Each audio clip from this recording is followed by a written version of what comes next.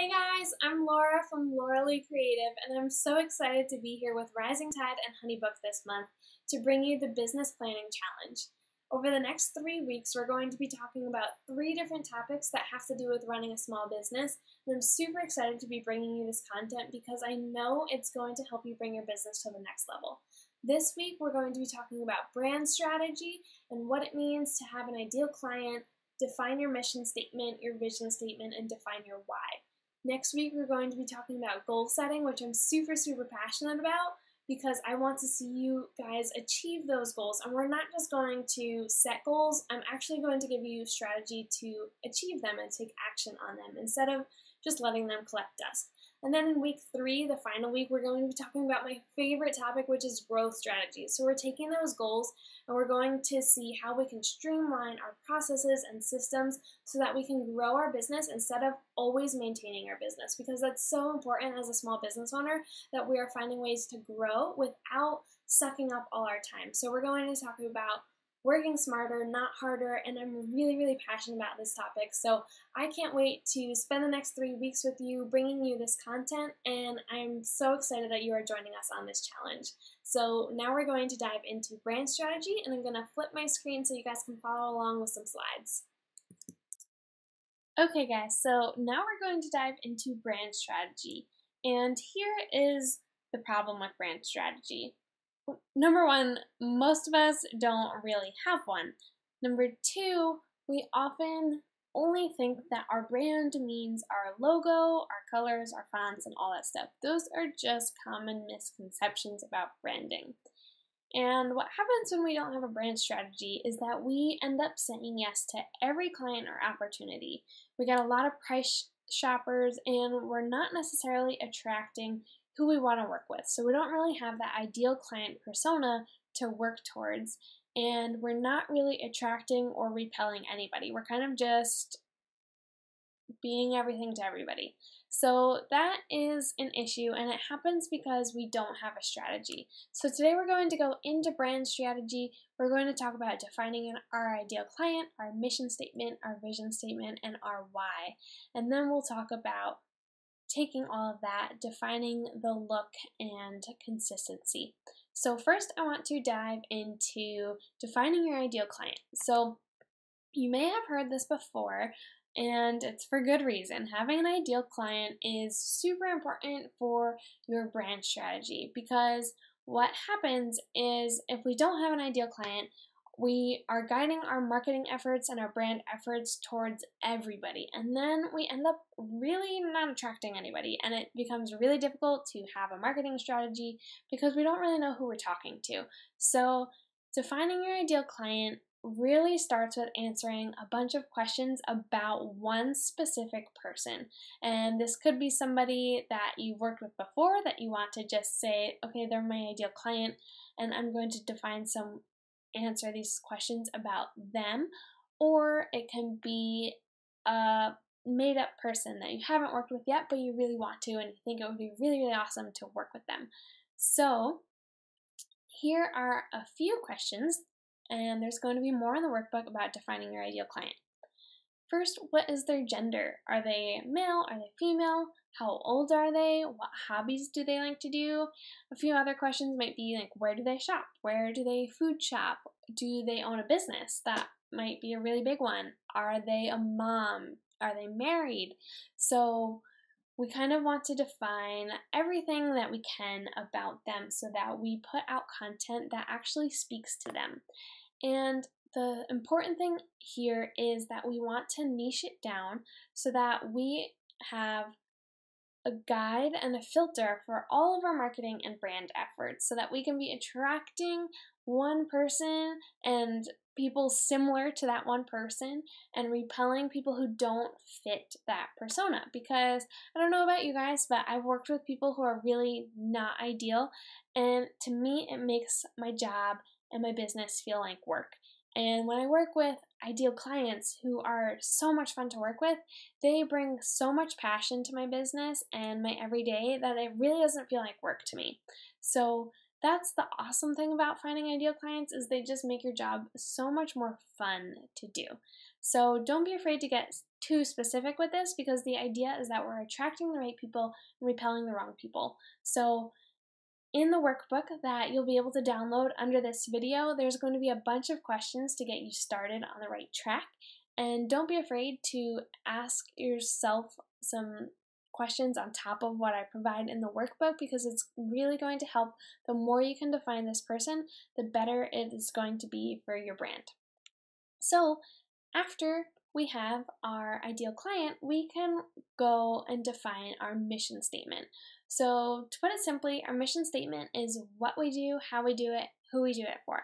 So I want you guys to answer the questions in the workbook. I gave you some space to write out your answers of what specifically do you do, how do you do it, who do you do it for, and what value are you providing. So if you want some inspiration behind this, my mission statement at Lauralee Creative is: we empower photographers and creative entrepreneurs to build a profitable business and fulfilling life with education designed to help save time and make more money, so that they can find their own definition of work-life harmony without working around the clock. So right there, I define who I do it for, photographers and creative entrepreneurs, what I'm doing. I am empowering them to build a profitable business and fulfilling life. How am I doing it? With education designed to help them save time and make more money. And what value am I providing? I am providing work-life harmony without working around the clock. So that is my mission statement, and I encourage you guys to download the workbook so that you can answer these questions and scratch it out and just write out all your thoughts so that you can define a mission statement as well. Once you have that, we're going to move on to defining your vision statement. So this is a little bit different.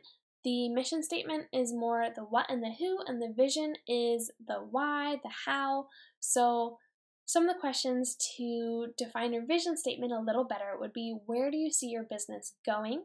What difference will you make for your customers and your own life? So I want you guys to think about these things, write your answers out in that workbook, and really use this vision to filter and define your goals, because I think your goals are really going to be driven by your vision statement. And what's also going to be really helpful is defining your why. So we're going to talk about this a little more in depth here. So defining your why means that you have a reason to do what you do. And this German philosopher down here, Friedrich, not sure how to say his last name, but I'll give it a try, Nietzsche, is saying that he who has a why can endure anyhow. So answer the questions in the workbook, and I'm going to go over a few here. Why is it you do what you do? Pretty simple. What excites you about your current job? Hopefully you can think of a lot of things. What does success look like and feel like beyond a number or a paycheck? What do you want to be known for? What benefit do you bring to those who you work with? And what benefit do you bring to yourself with this business? So once you have your why, it becomes the filter for everything you do. The products that you create, your services, your packages, any decisions that you make as a business owner. And it really helps you make sure that you are staying on that right track to further you towards achieving your mission and your vision for your business. So I'm going to give you guys a little bit of inspiration to define your why, and this comes from Simon Sinek, who is the author of Start With Why, which is a great business book that I totally recommend you guys read.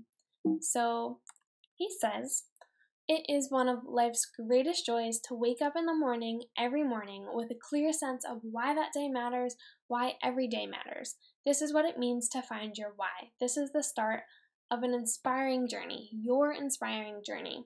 So I think it's really important as business owners to define our why, because I think that's really what keeps us going when we're starting to feel burnt out or unpassionate or just really exhausted by all the things that are required when it comes to being a business owner. So I think that this quote is so true, as well as the one above, that he who has a why can endure anyhow. So once we have all of these things defined, your ideal client, your mission, your vision, and your why, then we can really start to dig into the look and the feel of your brand. So your look is what most people think of when they think of branding. So that's your logos, your colors, your fonts, your photos, your copy. And what's important here is that consistency is key.